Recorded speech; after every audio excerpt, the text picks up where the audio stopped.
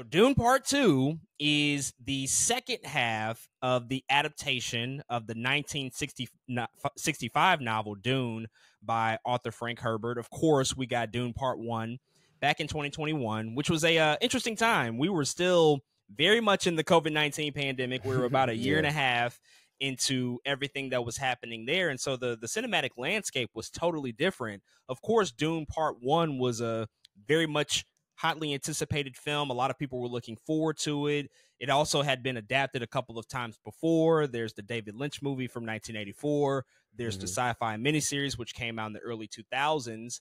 Dune Part 1 had a lot of fans of the book and then, of course, of those subsequent adaptations. And it comes out, it does really, really well, I think, in spite of all of the circumstances that were happening at the time.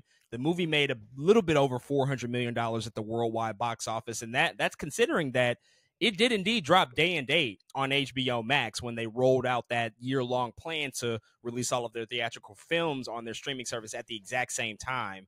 On top of that, the film went on to be nominated for 10 Academy Awards, walked away with 6, and so highly celebrated film, but one of those films that didn't necessarily guarantee that more were going to be made. I think a lot hindered on the success or the failure of what that movie was going to be. Thankfully, I think we can all sit here and say they went ahead and made the sequel. They went ahead and made the second half of that first novel. So this is adapting, again, just one book, but split into two parts over the course of these previous two films from Denis Villeneuve. And now Dune Part 2 has arrived in theaters after a couple of years of production and then about another 4 or 5 months delay due to the writers and actor strikes of last year. They wanted to go ahead and push the movie back so that everybody a part of it could actively promote it and be a part of that theatrical rollout. And finally, we got a chance to lay our eyes on this movie this past weekend and check it out in all of its glory. So yeah, with all of that out the way, man, I will pass it over to you as we kick off this conversation, as we kick off this extended talk about the film. What did you think about Dune Part 2? The movies are now healed. I think the movie-going experience, coming from the pandemic, all the ups and downs, I think we are now healed. I think there's different milestones that comes with, again, that the cinematic going experience in its healing process. You know, a lot of us, we talk about Top Gun Maverick. We talk about Nicole Kidman and her AMC ad. I think Barbenheimer last year was an important milestone as well. There's a lot of things in between there, of course, too. But I think this is the final one to me personally. I think this is the one that's like, yeah, the movies are back and people love going to the movies again for a cinematic experience. And this movie encompasses, I think, almost a celebration of that, almost a celebration of what it really looks like to have a sci-fi blockbuster that people are itching to go see. Man, we'll talk about, of course, the box office and things like that at some point, but it's just knowing, I think, the hunger for this movie, seeing seats being bought up as much as they are, seeing 3:15 a.m. showings for this movie gives a lot of context on how much hype is surrounding this film. And I'm here to say that it lives up to all the hype that that came before it, that predated it. I was pretty high on Dune 1 already. I think knowing that it was a part 1, a lot of the problems people have with that movie, I didn't really have, because I think going into it, I knew I had a feeling where things are going, where Denis Villeneuve might end that story. And I was very, very happy with that product. But I'm here to say Dune Part 2 was all of that and more, so much better.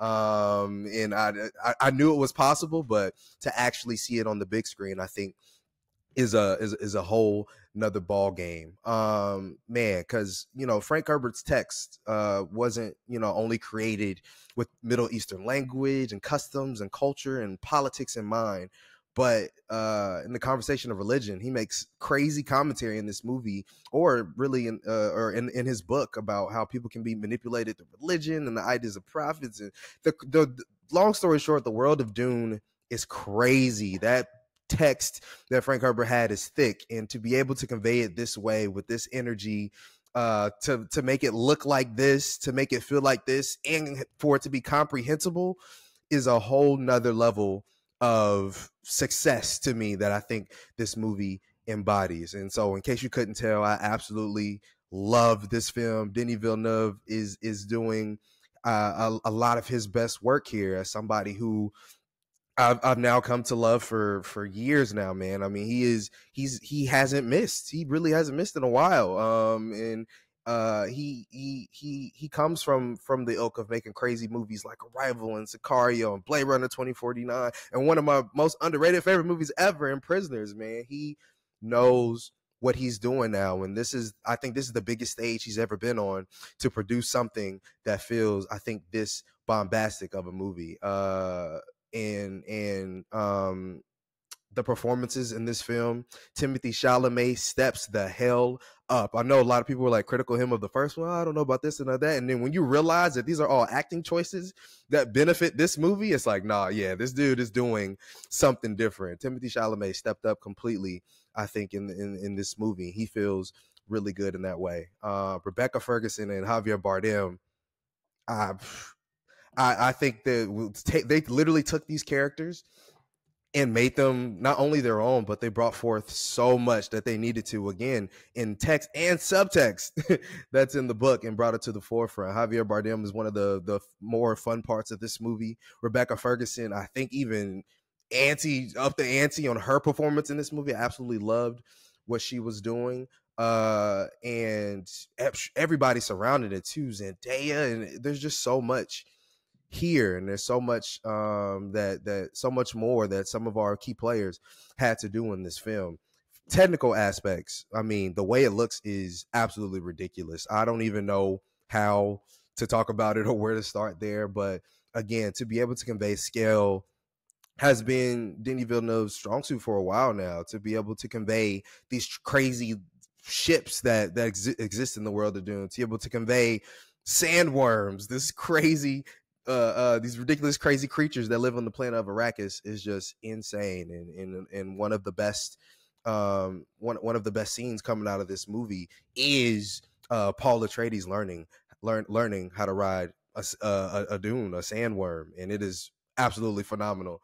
But to be able to convey that on screen is something I think David Lynch wasn't able to do. That's something that Denis Villeneuve was like, "No, I got this, bro," and he was able to bring that, I think, to the forefront and make that one of the craziest parts of the movie, especially technically, that we have seen him really ever do. I think he even went on to say that was like one of the hardest things he's ever shot. And when you see it, you're like, "Yeah, I can understand how that would be one of the hardest things you've ever shot." It's definitely difficult to convey.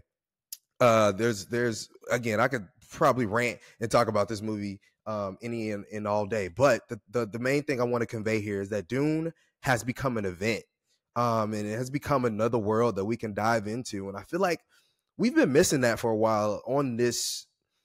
I think to this degree, right? Like, we've had Star Wars has had its time, Lord of the Rings has had its time, Harry Potter has had its time, and now, even though Dune has been around a while, now that it's being more popularized, people are now reading the book more than ever. People are seeing this movie again like crazy right now. I feel like it's like, oh man, we finally get a chance. Something else has come around that we can sink our teeth into. We can jump into this world and enjoy the characters, enjoy the politics, enjoy the culture that's enriched within it, and have a ton of conversation about it. And so this movie is absolutely impressive.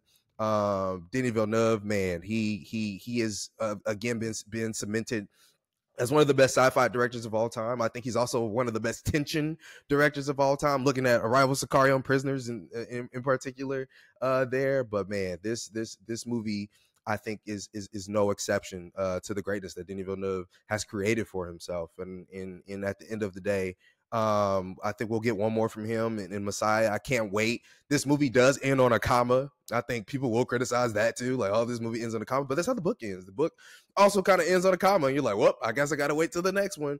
But if you're not excited for Dune Messiah after seeing this movie, I don't know what to tell you. I think that is going to, it gets weird. The story gets weird, but I think the vast world he's built, the culture we've built in the text that Frank Herbert had, Denis Villeneuve has done it with Dune Part 2. And this movie, I think, will come to be celebrated as one of the greatest sci-fi movies of all time. So look, this is a special movie. There's really no other way to put it. This is something special, and I think everybody who's been able to see it, who's been able to talk about it, kind of realizes that, and they realize how much of a unique proposition this entire experiment has been. And now that we have the conclusion of the first book, Dune Part 2 is nothing short of a phenomenal cinematic achievement. I think it's the ultimate manifestation of why we go to the movies, us as fans, why we go to the theater and go to the cinema, because it reminds you of what's possible and what's really capable on that huge silver screen when you're in the hands of a visionary filmmaker. And for me, as I was watching Dune Part 2, it was a reminder of those widescreen, Technicolor, Hollywood epics that used to get produced in the 50s and the 60s. Movies like Ben-Hur or Spartacus or Lawrence of Arabia or Cleopatra. Those films were huge in scope and scale. And what's interesting to me is that at that time in the 50s and the 60s, those movies were often produced to combat the rising popularity of television. And I think, ironically enough, 70 years later, we're kind of back at that same exact spot. And Denis Villeneuve has talked about this a lot, about some of the things that have happened in the television industry that have maybe negatively affected the theatrical going experience. And when you make a movie like Dune Part 2, it's a clear reminder of why, I don't care how big your TV is, there is no way you can replicate the possibilities and what's capable on a huge silver screen. And I know we say this often on this show. You and I will urge people, go see this in the movies. Go to the theaters to check out this movie. See it on the biggest screen that you can. I am here to tell you that you must see this movie in a movie theater. Whatever premium large format screen you have access to, if you want to witness this for the first time ever, you are truly doing yourself a disservice by not paying money to go see this in a movie theater. I'm just being honest. It's not pretentious. I know that it's one of those things that everybody doesn't always feel like they have to do or they can wait, but I really implore people that if you want to understand and feel what a movie feels like on scales that we rarely ever see, if you're going to spend your money on one movie this year, then Dune Part 2 is probably that movie you should be spending your money on. I'll just say that because the sound in this film is thunderous. The cinematography is stunning. Visually, I think that this movie is pretty much in a league of its own. And the entire experience is really, for me, transporting and immersive in a way that we rarely see in most movies that come out in this day and age. And another thing that I thought about and I've been thinking about since we saw the movie is the fact that, our generation, we grew up in the visual effects revolution. What James Cameron did with The Abyss, what Steven Spielberg did with Jurassic Park, that kicked off the visual effects revolution that we've been living in for the past 35 plus years, where to now, almost every weekend, dozens and dozens of films come out each year that have so much CGI, so many VFX shots. Some movies have thousands and thousands and thousands of shots. And I think by and large, we see a lot of these films and we're like, oh, that looks really good. That's impressive. But at the same time, I think that we've seen so much of it because we grew up in it and we've never existed in a cinematic landscape without it. We've kind of become desensitized to it. I'm thinking about like future movies that we're going to go see in a couple of weeks, like Godzilla X Kong. I'm excited about that movie. I'm looking forward to it. But if I'm being honest with myself, though the visual effects are technically impressive, they look a little cartoony. It's not of this real world. It looks like another fantastical place that doesn't even exist in any semblance of our reality. And for that movie, that's okay. But at the same time, I think every now and again, a film comes along and it reminds us of what's truly possible when the vision, the time, and the care are there to make something that not only feels epic and grand and huge, but it also feels real. And Dune Part 2 feels real in a way that most big budget blockbuster movies do not feel real. And I think that those visual effects mixed in with the practical in-camera work that Denis Villeneuve is very, very, very much good at, it's some of the best that we've seen in the 21st century. And those effects are only plussed by the incredibly stunning cinematography from Greg Fraser, who is on a magnificent, wonderful run right now in terms of cinematography. He's just doing the Lord's work behind that camera. It's unreal how great and how grand he can make things look inside that camera frame. And then when I distill it down and I think about Dune Part 2 on a story level and on a character level, the film raises the stakes in almost every way from Part 1. It deepens the connections that we have with all of the main characters. You get really, really memorable performances. Timothée Chalamet kicks it up to another gear in this movie, absolutely. Zendaya once again proves why she's probably the biggest star of her generation. Austin Butler quite possibly comes in and becomes the MVP and steals the movie completely. Javier Bardem is having a wonderful time. Rebecca Ferguson brings in the weight and the gravitas that you need with the story.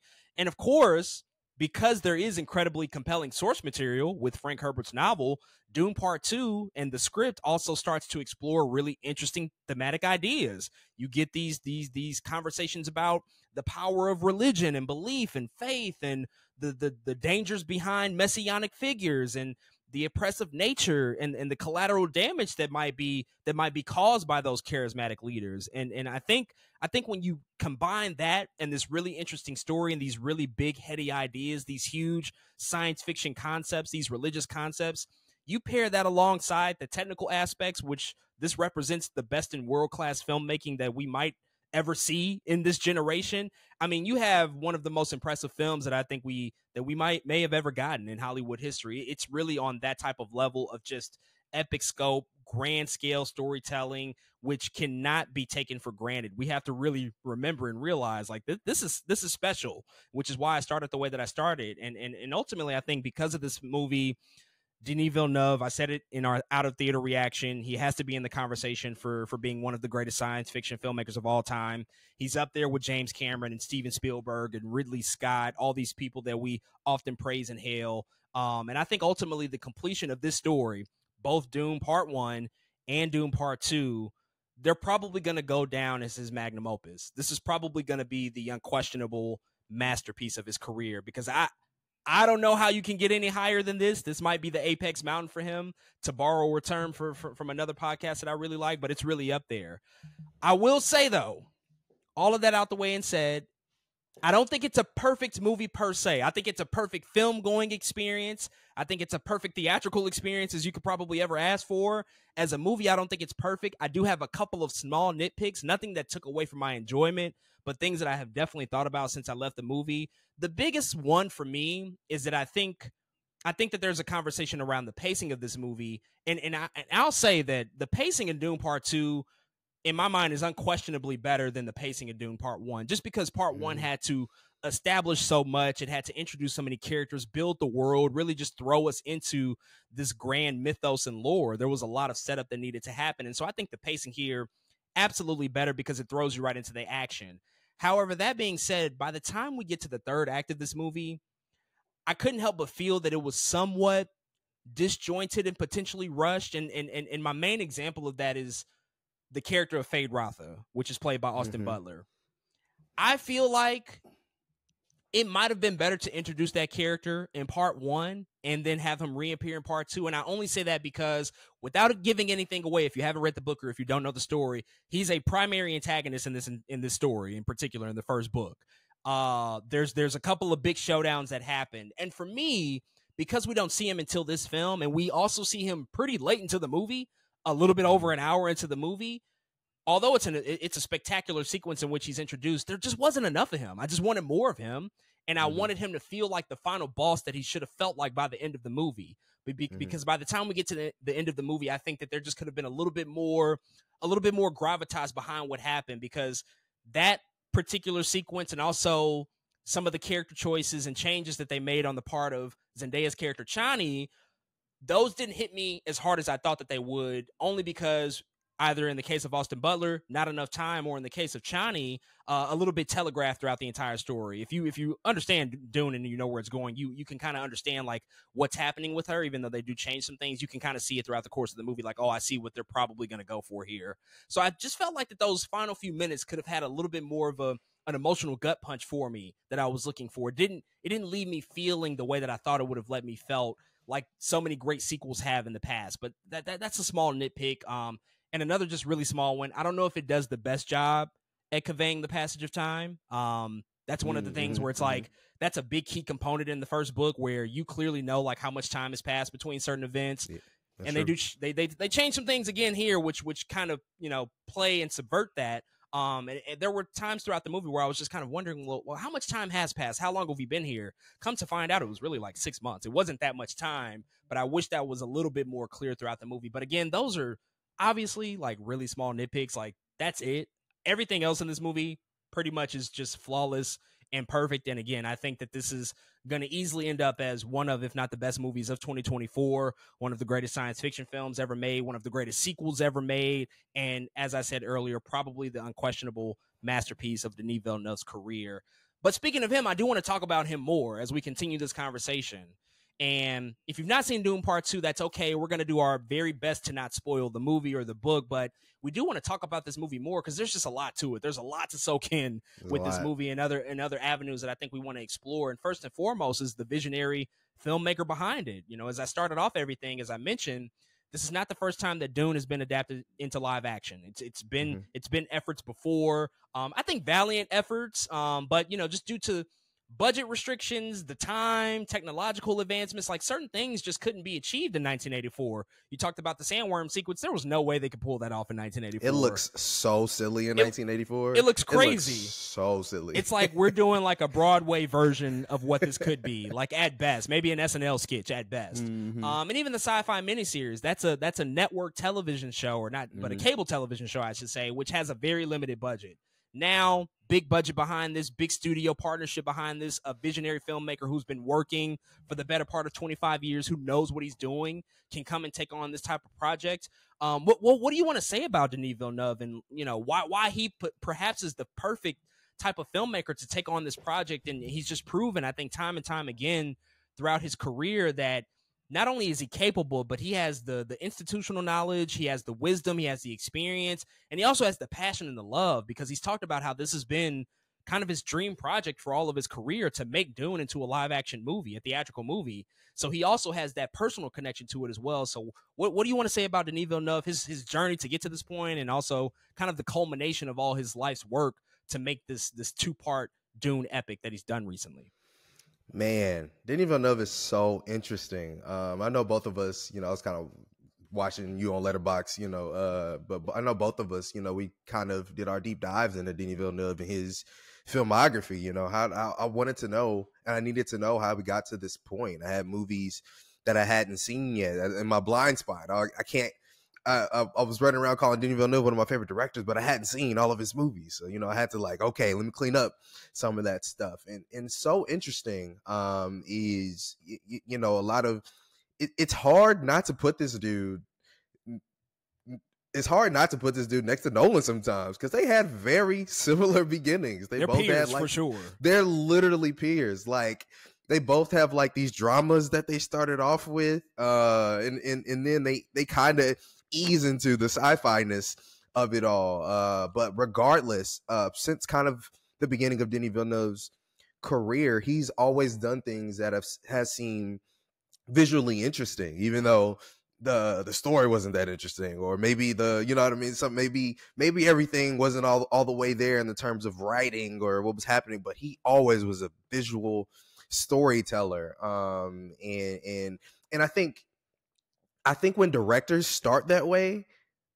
and the other things start to come after that, it's a W to me. Like when you know that I can move the camera and my budget is $5,000, imagine if my budget is what's Dune, like 180 million. 190 million, yep. You know what I'm saying? Like, imagine what happens when now I get the budget. And that's how I operate. This dude Denis Villeneuve was able to take, I think, some smaller stories and just, I think, understand what it means to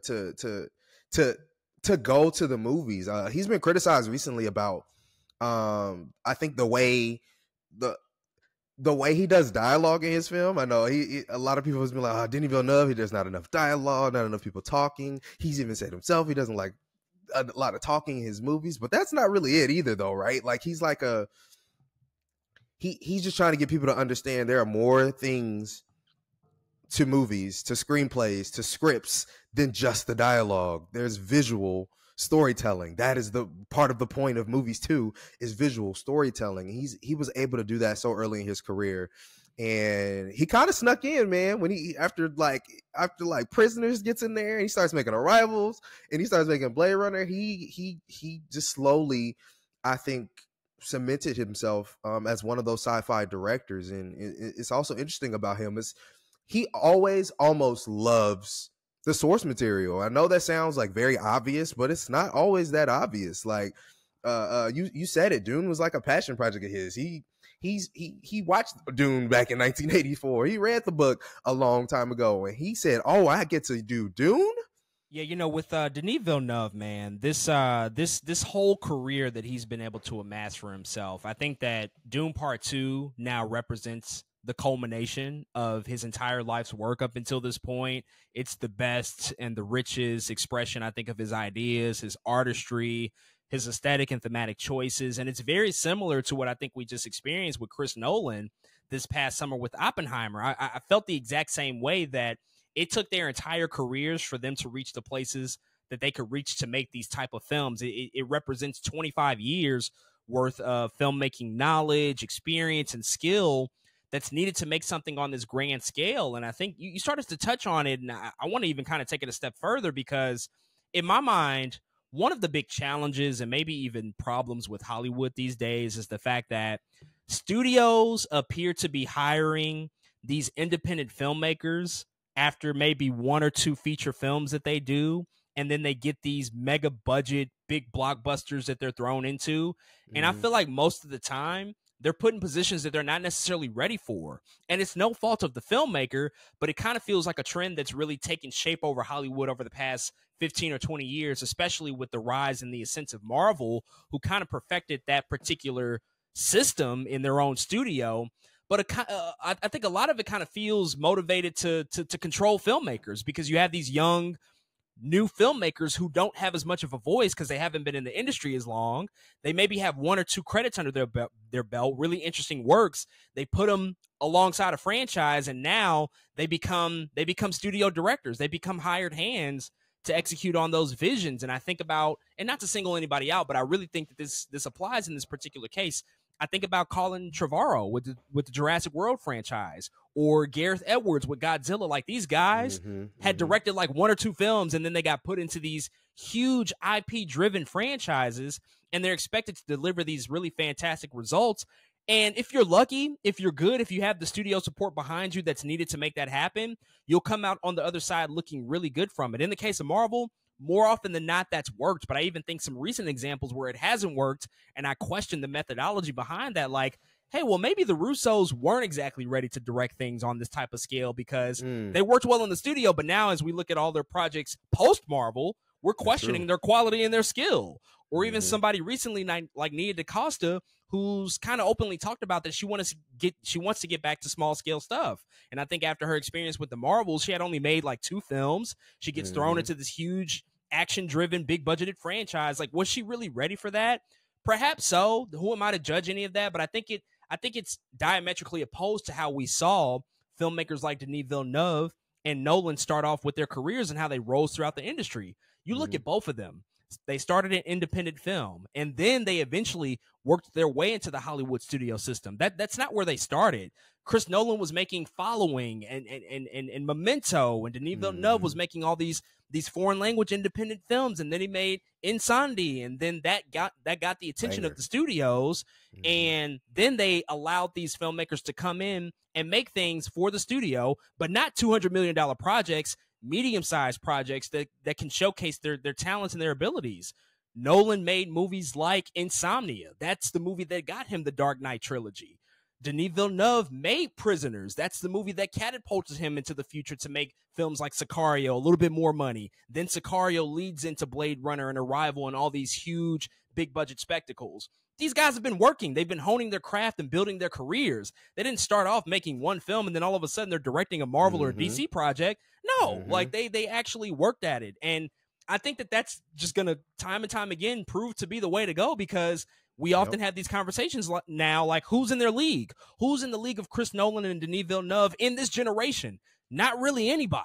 You can't compare them to the legends like Spielberg and Scorsese. They've been doing it. They come from a completely different generation. But of that generation, it's not many people capable of making films on this type of level. And that's truly, I think, because they spent years and years and years honing their craft to be able to get to this level, to earn the trust and to earn the ability to call the shots. And now we see Chris Nolan. He can go to Universal and ask for whatever he wants and they'll give it to him because he's proven time and time again he's capable. Denis Villeneuve, he's going to be in the exact same predicament from here on out, I think. He's going to be able to make whatever he wants for the rest of his career for as long as he wants to make movies, because he's proven time and time again that he's reliable, that he's of quality, and he's earned the right to be considered an auteur in his respective generation. And so I think that's just such a difference maker when we talk about directors in the landscape now, and why films look the way that they do, why films end up certain type of ways that they do, and why we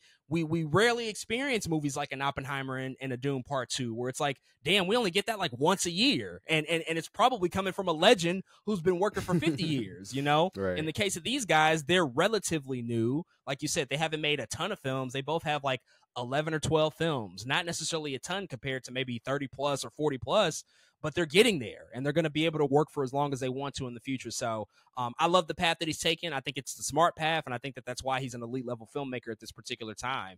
I'm going to put you on the spot here. We won't have to do this in order, but if you got to pick your top 5 Denis Villeneuve films out of his entire filmography, because we both have seen pretty much all of his movies at this point, you ain't got to order them because that's a lot of pressure at this point, and we're still kind of thinking about Dune Part 2. But if you just had to pick his 5 best works in his career, what would those look like for you? Prisoners, man, I'll never forget. It was like, what's funny is when Prisoners came out, I still didn't even have like, really hadn't studied directors like that. Like I didn't walk out of Prisoners 2013 like Denis Villeneuve, what a good director. Like I didn't, you know what I'm saying? It wasn't me yet, you know what I'm saying? But it's funny because now I remember, and I was like, I remember walking out saying, damn, I think I just watched one of my favorite movies. And now it's just all starting to make sense to me. But Prisoners, for sure. That was like one of my first big impressions. Prisoners, Blade Runner 2049, Arrival. I think Arrival is one of the most underrated sci-fi movies of all time. It's literally a spaceship comes out of nowhere, and there's like no warfare. There's not a ton of killing or anything. It's like a dialogue. I love that movie so much. I think he really killed it. What do I have? I have Prisoners, Arrival, Blade Runner 2049, Sicario. Boy, oh boy. When I say Denis Villeneuve is about tension, y'all. I don't think y'all understand. In every single one of the movies I just said, there's tension, masterfully done. And I'm just gonna go ahead and say it, dude. Dune Part 2 is I gotta put it there already for sure, without a doubt. Those are my 5. Yeah, those are strong picks. I'll start with Sicario. Incredible movie. If you want more of Josh Brolin in a Denis Villeneuve film, watch Sicario. I think I could put Dune Part 2 in there right now. I will put in Blade Runner 2049 as well. Prisoners would be 4, and I'll say Insandi at number 5 for me. A banger. The ending of that movie is it's wild. It's really wild, the places that movie goes. It's a slow burn, but it's one of the most shocking endings that I've seen in quite some time. So all just incredible films that he's just amassed over the years. In addition to him, you know, he can't do them by himself. He has to have really talented people both in front of and behind the camera. And I think we've raved a lot about the technical aspects, just the best of the best that he's assembled in Hollywood, the Greg Frasers and the Hans Zimmers, like the people that just make this come to life. Crazy. Like he's just worked with, you know, some of the best to develop his movies, and of course Dune Part 2. But in front of the camera, we would be remiss to not mention how phenomenal this cast is. I mean, this is the perfect combination of an older generation of really experienced actors and tomorrow's movie stars, if you ask me. And I really want to kind of hone in and talk about 4 people in particular who somehow have all ended up in the same movie, kind of at very similar points in their careers. And I think we're going to look back on this moment 10 years from now, like, how the hell did that happen? Those 4 were in the same movie at the same time in a big, mega budgeted blockbuster. It's kind of crazy, but that's Timothée Chalamet, of course, Zendaya, Austin Butler, and Florence Pugh. The core 4, baby. Who right now are, again, establishing themselves as not only some of the most famous actors working, like these people are super famous and super well known, I think if you had to come up with a 35 under 35 list, they would absolutely be in the top 10, probably your top 5, if we're being honest about it. But in addition to all that, in addition to the glitz and the glam and the hype and the Instagrams and the photos and the Gen Z of it all, these are also really interesting actors. It's not like they're talentless. They're good. They're really, really good at their jobs. And I know you and I, we've been following a lot of them for a long time now because they are very close in proximity to our age and our generation. And we've been able to see some of their earlier films and see them ascend to now reach a place where they're starting to hit a new stride. And I think the most interesting thing is that their prime is still ahead of them. They're nowhere near their prime years yet. If they continue at the pace that they're on, the best is yet to come. But the fact that these 4 are in this movie at the same time, what does that mean to you? What does that say that Denis Villeneuve, his casting team, they were able to get, I think, probably 4 of the most famous actors of this generation right now in the same movie at the same time? Yeah, man. He really is a lucky guy, but he's also very calculated. Those 4 actors are, I've been kind of talking about this with somebody else too. I actually forgot who it was, but we're talking about Zendaya. And I was like, Zendaya is absolutely a movie star, but she'll always, I think right now, she'll always kind of feel like a Margot Robbie in the point of like, she loves to act. So she's always going to be in very like nerdy, complicated scripts. You know what I mean? Like they're always going to be kind of that ilk. And I think these 4 actors fit that as well. And they all just really like to act, but that's their beginnings. They all come from that. They all have done these small independent films and have risen to the stage that is Dune Part 2. They've also had long careers, even though they are new and they're not in their prime. They've been here. And they've been working and choosing projects correctly. I think something that separates these 4 from a lot of the other people in Hollywood is they must have bomb agents. Like all 4 of these people, the best of the best, have to be. They have been in tremendous movies. Like they have all just been killing it. And so, man, I think they'll only continue to do that. I think that's another thing that makes them special is they know at a young age that I'm just not going to go into any movie. I'm just not going to pick any movie. I'm just not going to be in anything. And I think Denis Villeneuve has earned, I think, the trust of Hollywood, right? I mean, Prisoners has Viola Davis, Jake Gyllenhaal, Hugh Jackman. Again, this is over 10 years ago. This dude had these actors in his movie. Paul Dano, look where they are now. Look where those actors are. You know what I mean? And so I think coming into this, their agents, them as actors, knew that they could trust somebody like this who clearly loves to give his actors good work. And so I think that's what makes them special. They know exactly what they want to be in. They love to act. I know that still sounds crazy, but some people, again, just want to be movie stars. Some people just want to be in blockbusters. Those aren't these 4 people. That's not Austin Butler. That's not Zendaya. That's not Timothée Chalamet. That's not who am I missing? That's not Florence Pugh. Mm-hmm. That's not Florence Pugh. They are going to be in small movies. That girl was in Hereditary. Let's talk about it. You know what I'm saying? Like these are not the same. These are not. They don't take the same path that some other actors might attempt to take. And so, man, that's what makes them special, and that's what they're going to continue to make them special is their love for the work and their ability to choose the right work. And Dune Part 2 is, I think, a very good example of that. Yeah, I'll start with Timothée Chalamet, who I admittedly had been skeptical of for a few years there, wondering, like, okay, is this going to be the next guy up? And honestly, to see his rise as a leading man, it's really, really amazing.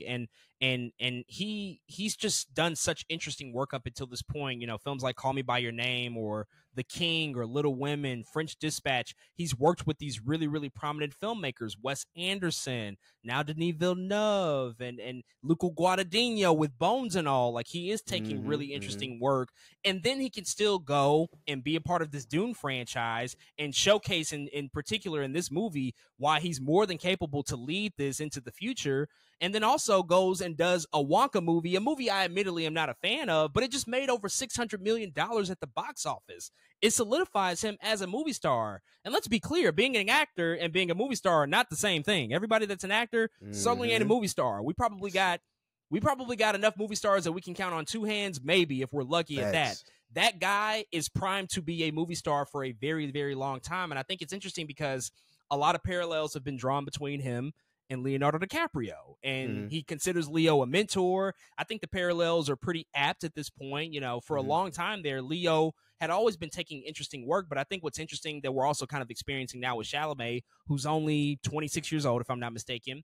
They're still in that period, or, in the case of Leo, for a long time, all the 90s and even the early 2000s, he was in that period where, yeah, he was doing more mature films. He was doing films like Catch Me If You Can and The Aviator, but he still kind of felt boyish. He hadn't felt like a fully grown man yet. I think a lot of the roles that he was taking kind of put him in a really youthful light.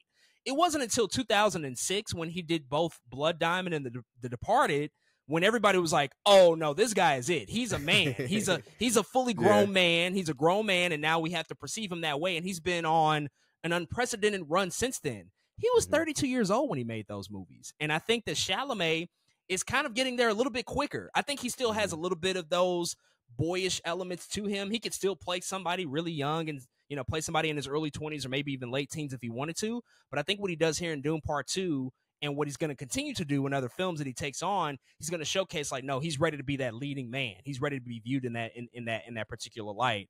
Zendaya, I mean, come on, she's quite literally one of the most well-known, famous people on earth. She's one of the leads of the MCU's Spider-Man franchise. She's crushing it on Euphoria. Youngest 2-time Emmy winner in history.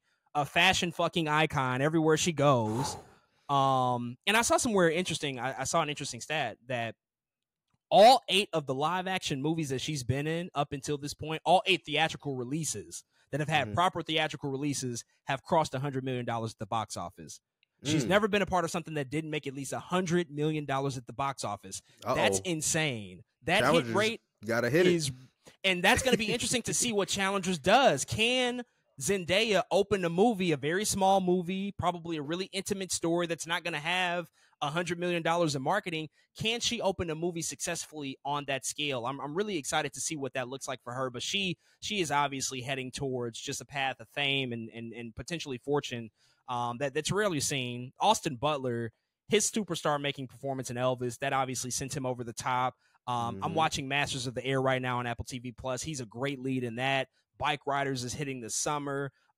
His ability to manipulate and contort himself and cultivate a new character and a new voice is ridiculous. He practically takes on, because he's the nephew of the Baron in this movie, he perfectly is able to take on the Stellan Skarsgård accent, which I was not ready for, but he like nails it perfectly.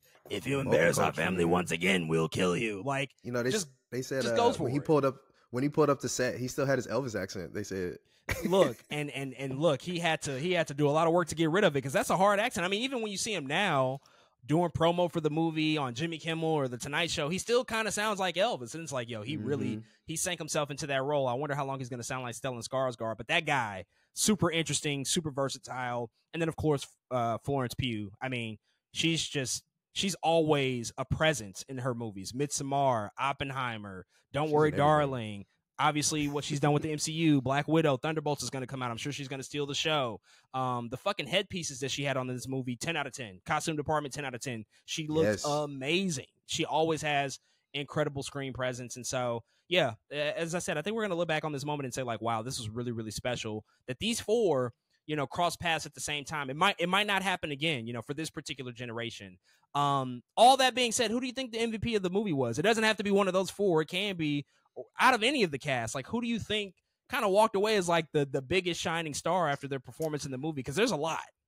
There is a lot, man. I think on the surface, Javier Bardem, for sure. I think he's a fan favorite. I think he was too much of a presence in that movie, like giving us everything that we needed from him, because he did dictate a lot of the politicalness of what was happening in the world of Arrakis. I have to give it to Javier Bardem, and I also think he brought something to the character a lot of actors wouldn't have. Like, I'm thinking about other people who might have been in the situation to play Stilgar. I'm like, nah, it had to be Javier Bardem here, because I think he conveyed exactly what he needed to convey and brought some new things to the role too. That's like outside of the book, outside of the original Dune 1984 as well. He really killed it. I think under the surface, I know this is crazy, but I really like Rebecca Ferguson's, like, what she had to do in this film was every time she was on screen was like, this woman is put it on the acting clinic. Like, is anybody else seeing this? And I guarantee you, not a lot of other people talking about Dune are going to talk about Rebecca Ferguson in this way, man. But she was doing some really good lifting in this movie anytime she was on the screen. I absolutely loved her performance here, for sure. Yeah, Javier Bardem is having the time of his life throughout the course of this movie. He's become the biggest meme from Dune. I mean, I've seen so many Stilgar memes since that damn movie came out, because what he so expertly does, I mean, he has to do something really, really complicated, because he is a lot of the levity in the movie. He's a lot of the comedic relief, because there's this, without giving too much away, there's this this fanaticism that he has for Paul Atreides as being the Messiah. He is a believer to his core, and nothing wavers that belief. And a lot of those beats are played for comedy expertly early on in the film, but then there's a certain point in the movie where that changes, where it's not funny anymore. That is who he is. That's unquestionably who he is. Like, this is not a game to him. He is a believer of the prophecy. And to be able to balance that at the same time, Javier Bardem, he's a special kind of actor to be able to do that. I also saw somewhere that this is actually the first time, which is kind of crazy to think about because they've worked together. This is the first time that Javier Bardem and Josh Brolin have technically shared the screen together. Everybody knows them because of No Country for Old Men. They were at odds in that movie, two opposing forces. But if you've seen that movie, you notice that they never cross paths. They're never on screen together. That's a lot of the movie and what it's about. And I think that this was the first time that they actually shared a scene together. Or a couple of scenes no together. single actors. Right, exactly. And even I can't give that away, but there's a couple, Batista's in this movie. I haven't thought about Thanos and Drax, so that was really, really fun stuff to see. I just want to also call out Charlotte Rampling as the Reverend Mother. My God. Love her. She's her so in this good. movie. She is so good. Like 5 minutes, 10 minutes of screen time, and she's like going stupid. Yeah, absolutely amazing. There's a line in this movie, it's towards the end, where something happens to her, something crazy, like you don't expect it, and she just says, "Abomination." It's like the best line delivery in the whole movie. She's incredible. I can't wait to see more of the Reverend Mother in future movies. But yeah, it's chock full of just incredible performances. It's really hard to just pick one. Last thing before we close out our Dune Part 2 conversation, the sequel, the next film. Ideally, the conclusion to this trilogy of films that Denis Villeneuve is setting out to make. They haven't greenlit it officially, Dune Messiah. Dune Messiah is technically the second book, which will make up the third movie if they're able to do it. But I think by all accounts, we're seeing the box office is there. This movie literally doubled the performance of the first movie. It made $82.5 million in the opening weekend, largest opening weekend in the United States since October. It's poised to make a ton of money, perhaps at least $600 million at the global box office, which is far exceeding what that first film did, and I think would definitely justify a third film being made. But knowing a little bit of the story to Dune Messiah, what you bring to it, and understanding Denis as a filmmaker and just kind of where he's at, what are your hopes for that? Because I know he's talked about going away, doing another film, off to the side, and then returning to Dune Messiah. I think that's a smart thing to do. But ultimately, like, what's your hopes for what that movie might be, and if we'll get it, what this could mean if he's able to deliver another home run on the level of Dune Part 1 and Dune Part 2, if he's able to close out this trilogy and perhaps give us, maybe one of the greatest film series that we've ever seen, potentially. Yeah, I have a crazy commentary on that, and that is Dune, in case the people listening to this don't know, heavily inspired Star Wars. I don't know if you pay attention, y'all. I mean, it's a kid on a desert planet who's supposedly the one. Let's talk about it. You know what I mean? Like, very, very heavily inspired Star Wars. To put it quite frankly, Star Wars ain't doing it right now, y'all. They have not been firing on the cylinders they need to be firing on. Episode 7 and 8, I like them. I don't love them. Dune, I can now say I love these films in Dune. And part of me feels like Dune is kind of taking the place of what Star Wars is supposed to be. We've talked about it on the podcast, where Star Wars used to be this event. It used to be this thing that even the prequel trilogy, right? That's where we kind of grew up in the prequel trilogy.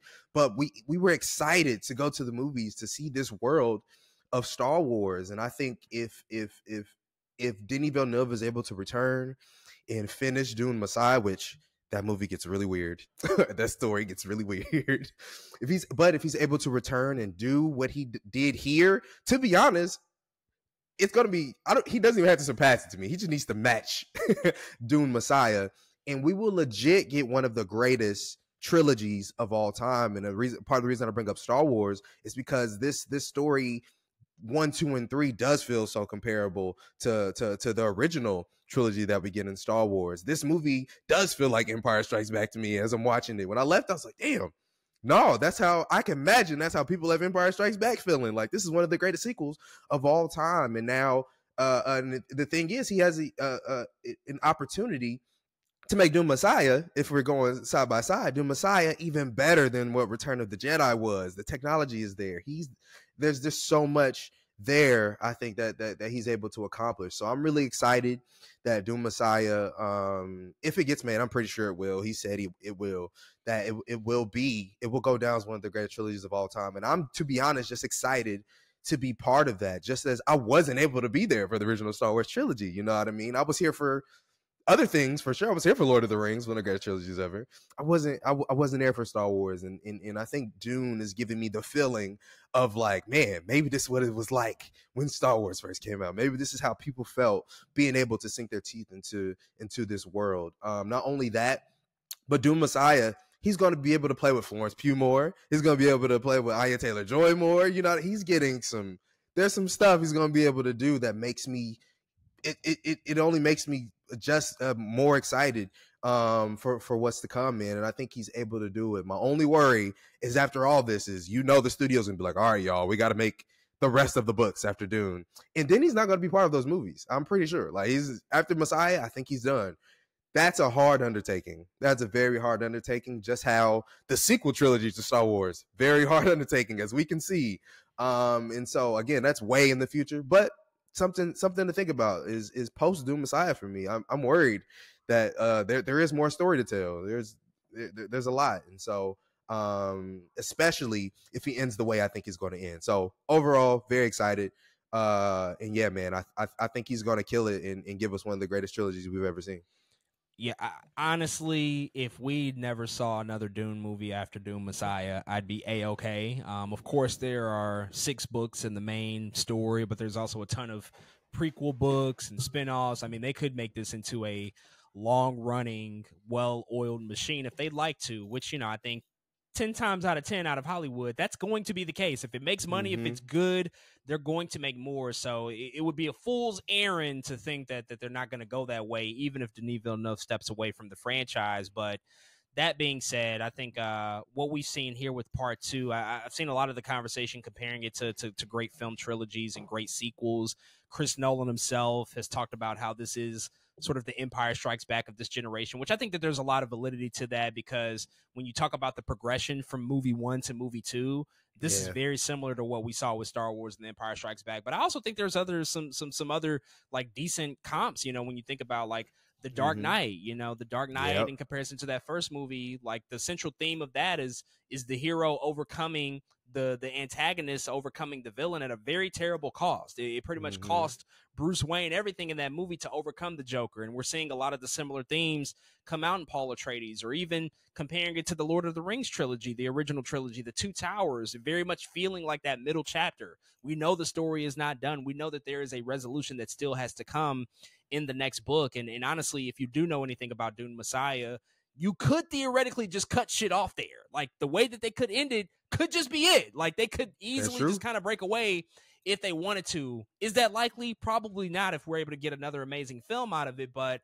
that being said, as long as Denis Villeneuve is able to get that third film out and do it on the same terms that he's been able to do it on, I'm 1000% here for it, totally supporting that, obviously. And another thing that I just want to quickly mention before we wrap up, as important as he is to this whole thing, it's also equally as important that he has trusting studio partners backing him up, and that's Legendary Pictures. Because I was reading an article before we recorded about the head of Legendary Pictures, and they were talking about the financing of the movie and how they were kind of uncertain if they were going to make a second movie, but they felt confident because the vision was so strong.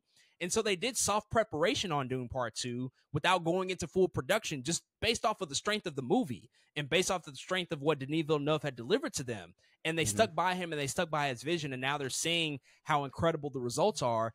and he's also a producer on the films. And so when we talk about budgets and the look of the film, the guy has shown that he's responsible, that he can deliver a movie on a decently, modestly, level budget. Because we're talking about these other films that have budgets in excess of $300 million, and I'm looking like, well, where's the money at? Because the movie doesn't look that great. Fast X. Listen. If you compare Fast X to Dune Part 2, which there really is no comparison but forget the quality of the movie. Just look at the budgets. Fast X costs like what, $360 million? $340, yeah, bro. $340 million. Put that next to Dune Part 2, which costs $190, and tell me which movie looks better. Ain't really no conversation, bro. Come on, man. There is no conversation, but that just goes to show, once again, you got somebody who knows what the fuck they're doing. You got somebody who's trusted and respected, honed his craft. He knows exactly how to spend the money adequately and correctly to make something that not only looks amazing, but he's putting every dollar he can on the screen. And so, again, as I said, having trusting studio partners, having people that back you and understand what you're going to do here, that's just as important as this whole thing, because we've seen time and time again where that's not been the case. So plenty to look forward to out of the future of the Dune franchise. And whenever we do get Dune Messiah, whether it's in 4 or 5, 6 years, whatever, I'm going to be here waiting for it. And if you've not seen Dune Part 2, you should certainly go check out this movie. But if you have, hit us up and let us know what you think about this movie.